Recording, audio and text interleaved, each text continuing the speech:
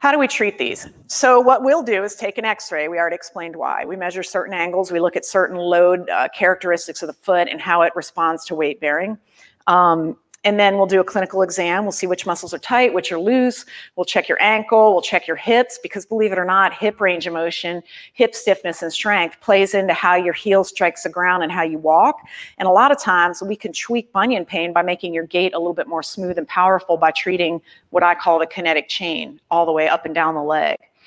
At the end of the day, we may say, yeah, you actually need surgery.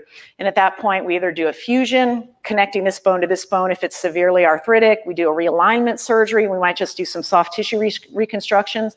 And I showed you that algorithm, so you know that it's very variable, heavily dependent on you, your characteristics, and what your x-rays look like in your clinical exam.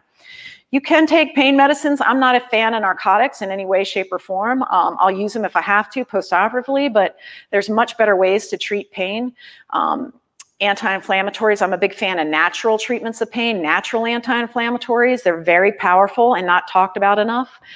Very safe. They don't damage your gut. They don't kill your gut biome. They don't attack your kidney and your liver. So that's another alternative.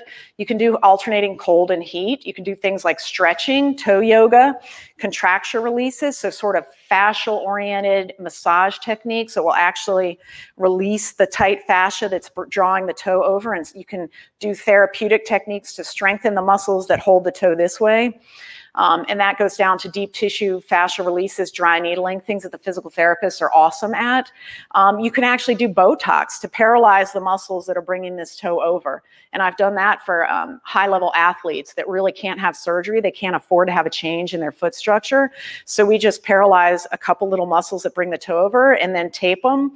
And then people can go on to play football and soccer and things like that. And then taping and bracing techniques.